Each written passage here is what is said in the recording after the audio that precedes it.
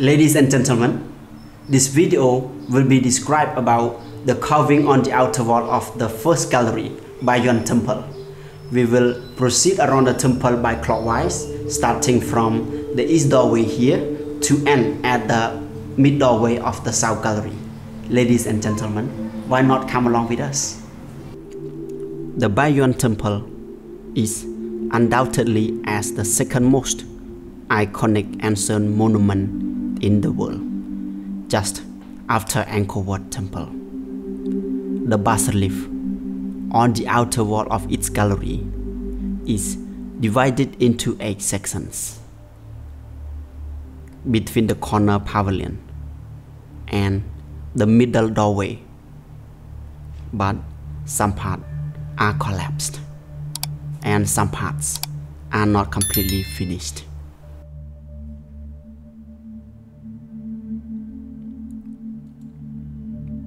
On either side of the gate, there is a guardian called Thvearapala standing to protect the temple boldly, but unfortunately they are missing head and arms by the treasure hunters. The demon on the right side and the god on the left side. We can identify them by the carving on the pillars just behind the statue. On the pillars and on the walls are adorned with the celestial dancers, Apsaras, showing the different magnificent styles of dancing on the lotus flowers very attractively.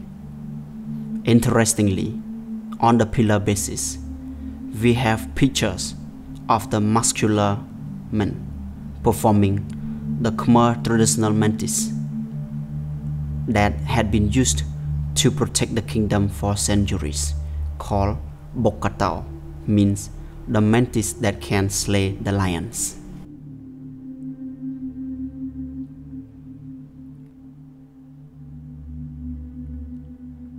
This bas-relief is on the south wing of the east gallery, measures for 78 meters long by 4 meters in height, showing the procession of King Jayavarman VII coming back from the battlefield to the capital after he led the soldiers to revenge over the charm, and they got triumph.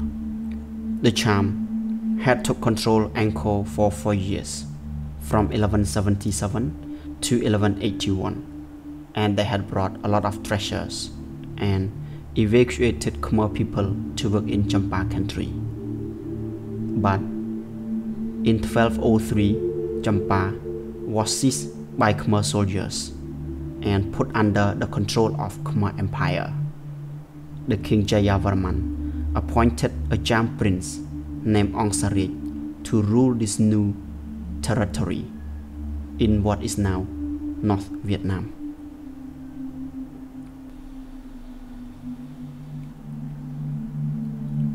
The hieroglyphs got 3 registers. The registers at the bottom, we can see the various Khmer factions from different regions and Chinese allies. Khmer soldiers have short hair, long earlobe, wearing a big necklace with animal teeth pendant. Some wearing lounge clothes. Some have distinctive arrangement of rope or thick cord looped across their chest. Most of them just wear a dong and they walk barefoot. We can see they armed with spear, bow, arrows, and holding a bronze shield in their hand. In the middle of the bottom register, the Chinese alliance, wearing the tunics, having top knots and beard, also joining the march.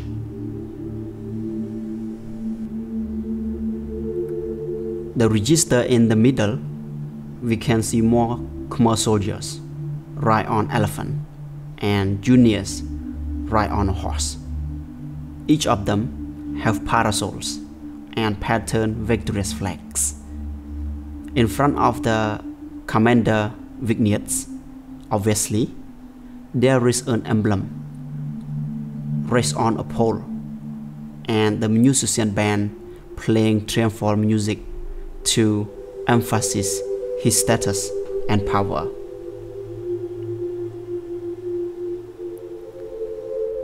The details are reminiscent of the procession of King Suryavarman II in Angkor Wat Temple. The register on the top portrays about the royal family. The King Jayavarman VII riding on a huge horse. The galleries behind him holding parasols to shelter and fending for him. The birds are flying around, seem to welcome and congratulate the victory of the Khmer soldiers returning to the kingdom. At the back, followed by the queen and concubines, laying on a hammock, serving by beautiful royal attendants. Undoubtedly, this picture is the actual activities in those days. We can see the oxen are struggling to drag the carts from the mud. The husband and his wife pushing from the back to transport foods and treasures home. A monkey stealing food from the basket on the lady's head. Nearby behind, two soldiers discussing. The picture above, we can see the soldiers carrying the wooden cases of treasure.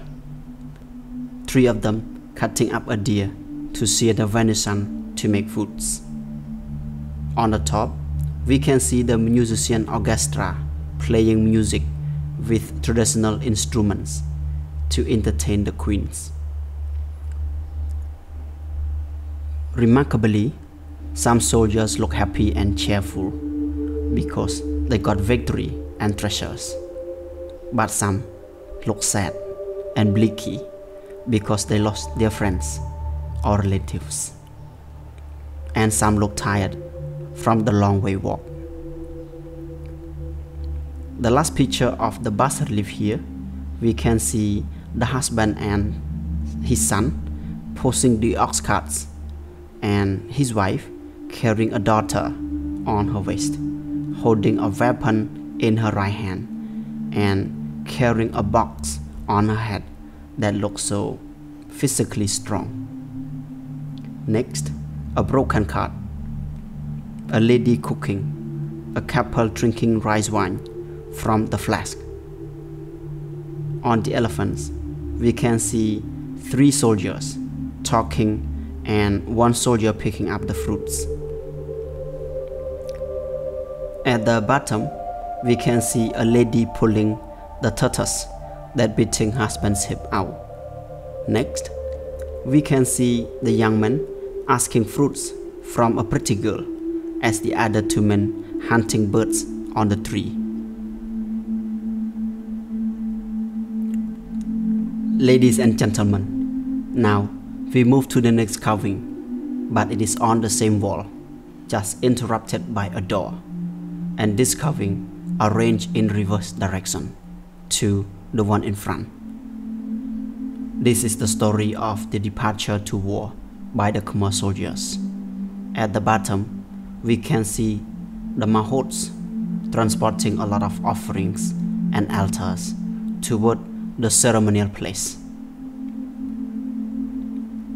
On the way, we can see the birds perching on the trees and corals eating berries.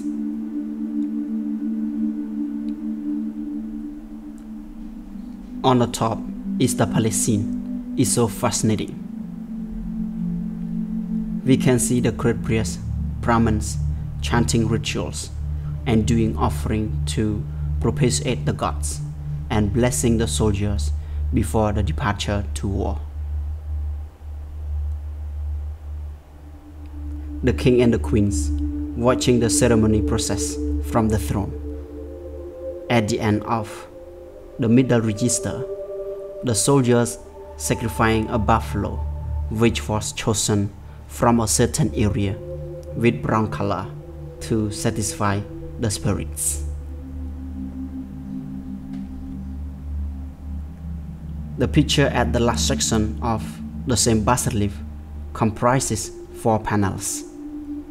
At the third top panel is the concubine's family. They look so wealthy and highly respected. The servants at the back making foods and stirring butter. In the middle is Chinese merchant trading gold, peacock feathers, and fabrics. At the bottom is the picture of a party in the temple. Some butchering pigs, some cooking foods, and some drinking rice wine. And when they drunk, they sing and they dance. Nothing changed much from today. The picture on the topmost is the maternity hospital. Ladies and gentlemen, here is the southern east corner pavilion. The picture of worship to the Sivalingam in the temple. The temples when they were in use. Absolutely fantastic. They were gilded and covered in gold. Some parts inlaid with gemstones, and they were hung with beautiful patterned curtains on the windows that looked like a paradise. The linkway is in cross shape, and the 2 ends from the galleries opened up to the landing stair that allow the tourists can also access the temple from here. Originally, the galleries and pavilions had been roofed, but now it's open. The roof was collapsed by war. On the pillars are adorned with Apsara dance, and on the wall we have different scenes of mundane, some finished and some not yet. Here is the musician orchestra playing music for the dancers, Apsara. Across the gallery to the other side, the male lion statues standing majestically to guard the temple from the bad spirits who attempt to mess or persecute the gods. The scene of the Khmer fleets, the queen cruise, and the scene of the king order his soldiers to bring foods and distribute for the victims at the rural area. The bas-relief on the east wing of the south gallery consists the length 70 meters and also portrays about daily life and battle between the Khmer and the Cham, especially when the Cham invaded Angkor in 1177. The first picture at the bottom, we can see the grandson is blowing fire to boil the traditional herbs to cure his sick grandmother. The parents preaching their kid, and there is a fish trap hanging to the rafter. 2 women grilling fishes. In the cold season, they drink rice wine from the flask, and her husband bathing on an open fire to warm up. All the domes are roofed with clay tiles that is identifiable. It is a city. Above is the Khmer navies armed with spears riding on warships. At the top above, there is a contest between the qualified armies.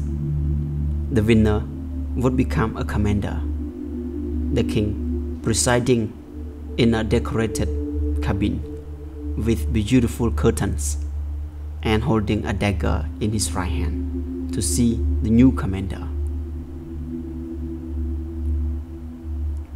The next picture at the bottom, a hunter and his son are being hunted by tigers as they are hunting deer, and a tortoise creeping in the between.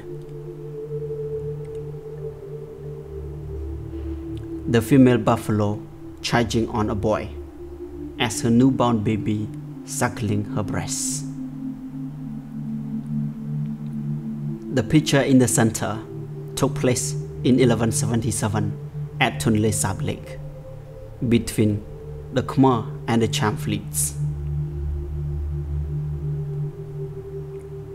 We can see the Cham navies put on a helmet that have angry face with beady eyes that look reminiscent of demons, and Khmer navies, they sculpt out handsome with straight hair and long earlobe, look like gods. The navies who fell down into the water got eaten by the hungry crocs. The carving on top above depicts about the land battle, but some parts are crumbled. The first picture, we can see the lady grilling fishes, steaming rice in a clay pannier, right hand holding a stick to warn her son not to go out for a walk. Come to have meal together. That is a Khmer custom, having meal with family. The picture next, the vendor leaving on sale the rice noodle in the baskets, and his son crying at his mother wants to follow him. The last picture there, the kids flying a kite. The people in the village, especially the vendors, were afraid of big tigers very much. They had to return home before the dark.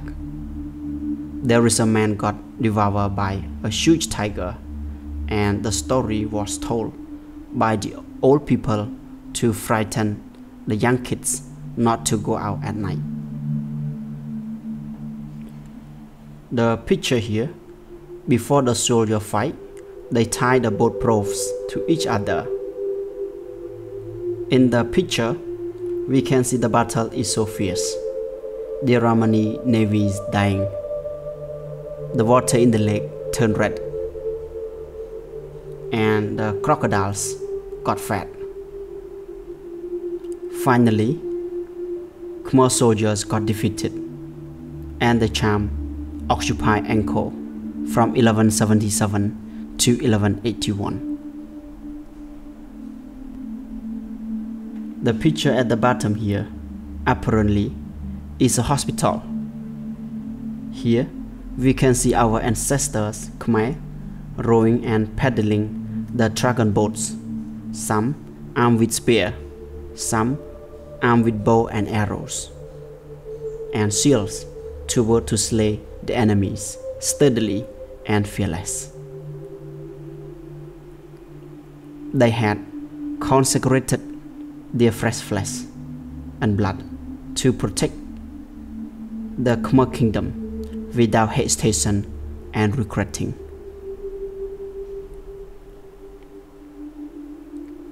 We move to the picture at the bottom again.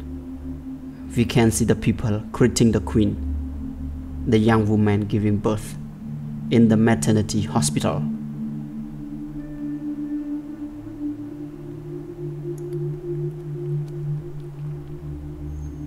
The next picture, the man shooting a crossbow at the antelopes. The picture at the bottom here is the market scene and the gambling on cockfight. The next picture on top, between the intervals, is military training. And the next top one is the celebration in the temple. At the most top is the palace scene, but it seems not finished. The picture here, two beautiful sisters strolling the market with topless, just wearing only a skirt. The Chinese Northmen talking about their beautiful body shape as the sisters buying some things for makeup. The rest the man selling the powder for them cannot control the scale. His hands are shuddering when he saw their chests. In the market, there is a tortoise creeping under a long chair. Wild boars fight. The Chinese tycoon visiting the lake and the fishermen casting the circle nets. We can see a lot of fishes and crocodiles in the water. The soldiers listening to their commander. They are training and drilling before they go to war. The picture on the topmost always carve the activities in the palace, but some parts are not yet finished. We can see the lady in waiting fanning for the queens. Sometimes the military got break. They got entertained by traditional music, dancing, and traditional games like chess. This is another battle. This battle, Khmer soldiers got victory.